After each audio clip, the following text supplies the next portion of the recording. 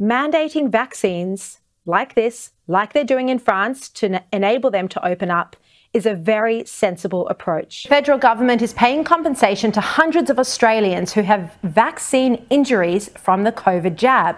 If you're a customer going into a store, you want to know that the people working there are vaccinated. Some of the COVID injuries include life-altering heart inflammation. If you're in a restaurant, you want to know that the people sitting alongside you, breathing in the same air as you, have also been vaccinated, damaged capillaries and autoimmune disorders. And I hope my company, News Corp, mandates vaccines for employees. There are also thousands who've applied for compensation and are waiting to hear back. Joining me now to discuss is former Deputy Chief Medical Officer Dr. Nick Coatsworth. Nick, great to see you. You know, I suspect the majority of Australians will get vaccinated, and there will be a strong public view that those who choose not to get vaccinated need to.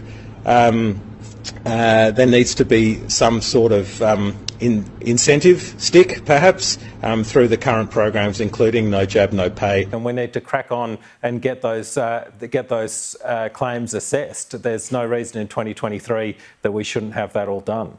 Yeah, and there are thousands who say that they are waiting to hear whether their request for compensation has been approved. Mandating vaccines is a very sensible approach.